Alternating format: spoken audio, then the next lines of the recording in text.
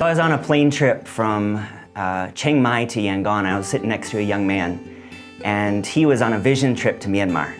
And he was asking me, I want to go into missions. I want to visit Myanmar and see what the connections are, but I don't know who to go with. I don't know what organization to go with.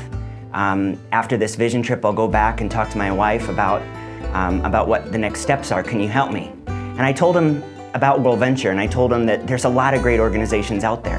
Organizations that will help you fundraise, help train you, help equip you. And each one is a little different. Each one has its strengths and weaknesses.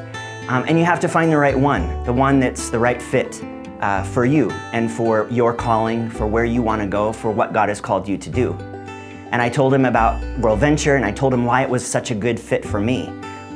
Why the member care aspect, why they're the home office team and how they help to structure and support and surround what God had called me to do on the field was so important to me, and how that aspect of WorldVenture was a huge aspect for me in deciding on WorldVenture. But other organizations had other things too. So he went on that vision trip to Myanmar, went back and discovered what